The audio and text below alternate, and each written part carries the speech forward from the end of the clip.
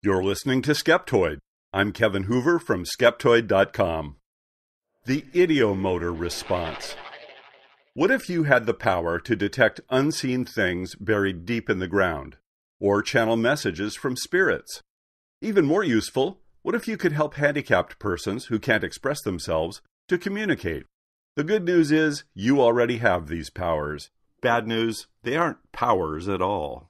These and other uncanny phenomena reflect a quirk of physiology known as the ideomotor response.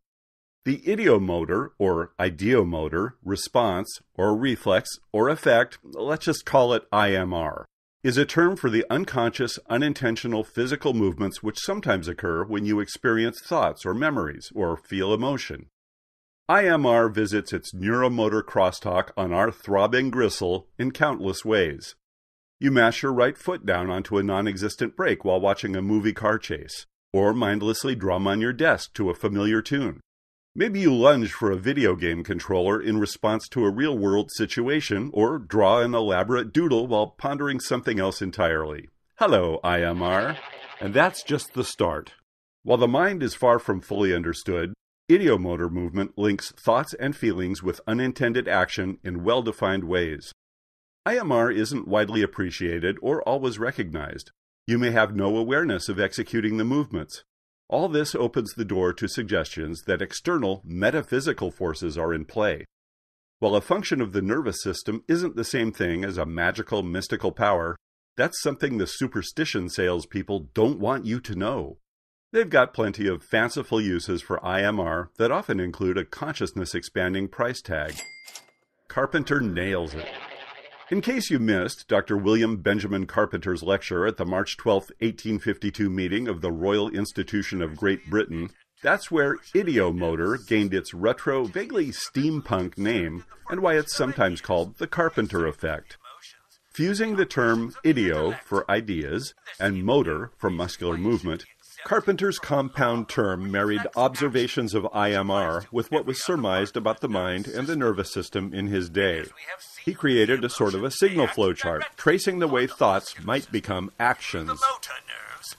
There is no a priori difficulty in believing that ideas may become the sources of muscular movement, independently either of volitions or emotions. Carpenter was an Carpenter was an omnivorous intellect, and later in life, quite the skeptic. Right away, he linked ideomotor movement to hypnotism, sleepwalking, and what we now know to be placebo effects. Other scientists expanded and further defined the phenomenon based on his pioneering work. As usual, mere knowledge doesn't automatically disengage the superstitious from their exploiters or make much of a dent in their historical codependency. Let's dwell on the most persistent and profitable misimplementations of ideomotor response. Dowsing.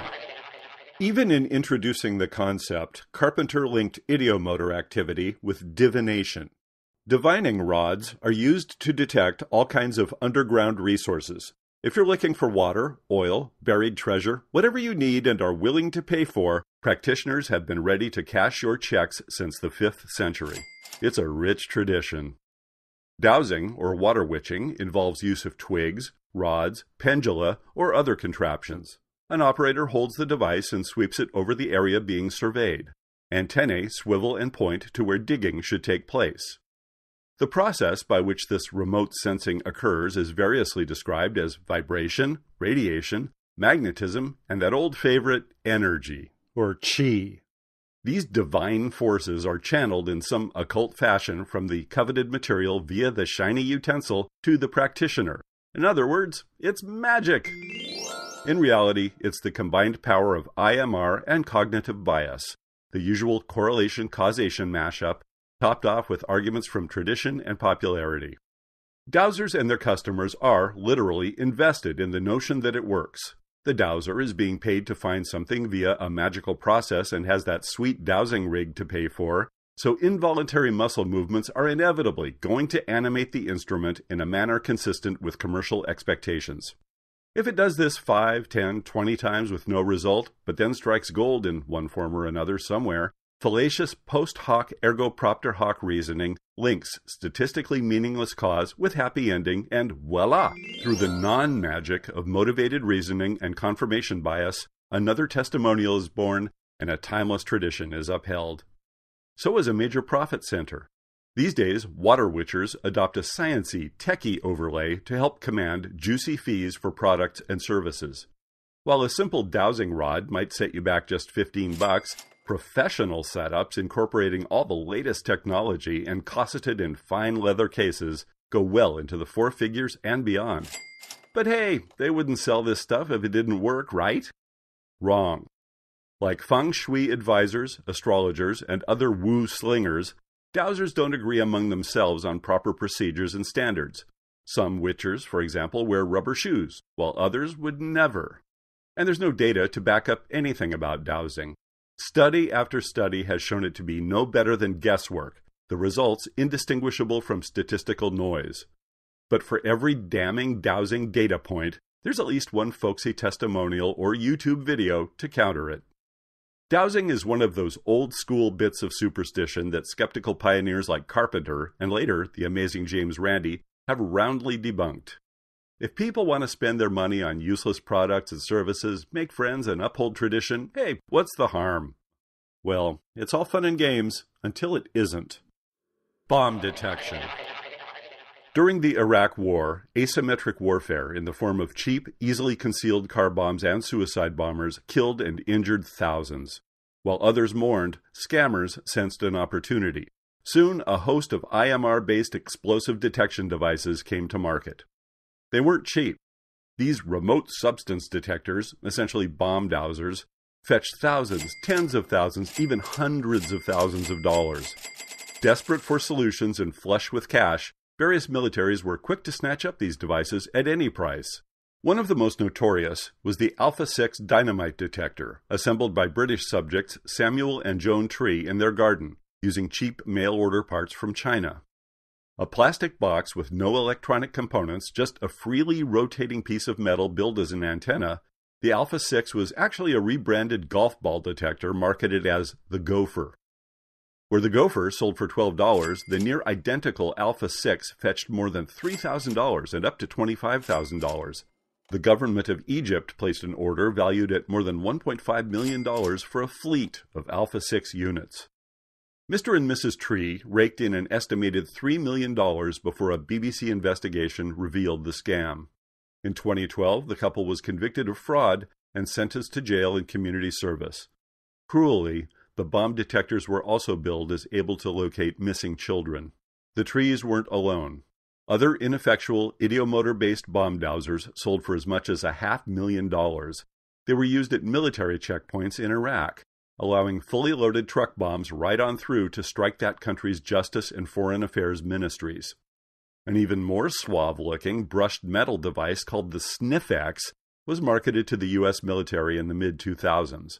After purchasing 8 Sniffx explosive detectors for $50,000, the Navy subjected them to double-blind testing using TNT and C4 explosives. Results were no better than random chance. A truck loaded with 1,000 pounds of explosives and driven within 20 feet of the Sniffx failed to elicit any indication. Investigators didn't bother with diplomacy or bureaucratese in their assessment. The Sniffx handheld explosives detector does not work, the Navy concluded. There was absolutely no indication the device met any single vendor claim. In response, Sniffx vendor Paul B. Johnson offered special pleading. He claimed that the Yuma proving ground where the device was tested was polluted with explosive residue, which skewed the results. But the Navy got it right, squarely placing the Sniffx's random antenna deflections on the operator's ideomotor response. Even without a bombing range to play around with, the amazing Randi swiftly sussed the Sniffx as nothing more than a fancy divining rod. He invited Johnson to prove its efficacy in the James Randi Educational Foundation's $1 million paranormal challenge. Johnson declined. Facilitated communication. If IMR was able to bamboozle some of the military some of the time, just imagine its potential in the world of alternative medicine. Hypnotism depends heavily on IMR, as does chiropractic. But these days there's something even more sciencey. Facilitated communication, or FC. FC popped up in the 1970s. It is used to assist persons who have communications impairments such as autism with expressing themselves. The theory is that they have some undisclosed literacy which FC can reveal and amplify. An FC facilitator holds the arm of an impaired subject, supports them, and helps guide the person's finger toward a special alphanumeric keyboard. The subject may then answer questions, converse, or just tap out statements. In other words, communicate. Initial responses were dramatic and persuasive, gaining accolades in the special education community and spurring adoption of the practice. You know what comes next. When FC was tested using scientific method, its usefulness evaporated. The responses were found to be those of the facilitator, not the subject, something the well-meaning facilitators were often unaware of. FC survives even though it is basically a parlor trick gussied up as augmentative communication. It's a latter-day iteration of automatic writing, an IMR-based practice which has been deluding the credulous and profiting practitioners for centuries. Virtually every serious organization involved with communications therapy, from the American Psychological Association to the American Academy of Pediatrics and others, have repudiated FC as useless. Ouija Boards. While the average person might go through life never needing a Dowsers services, a bomb detector, or facilitated communication, almost everyone has tried out a Ouija board. They're a lot of fun, in the right hands. First introduced as a toy in 1890, the Ouija, or talking board, is a flat board typically embellished with the alphabet, numbers 1 through 0, and the words yes, no, and goodbye.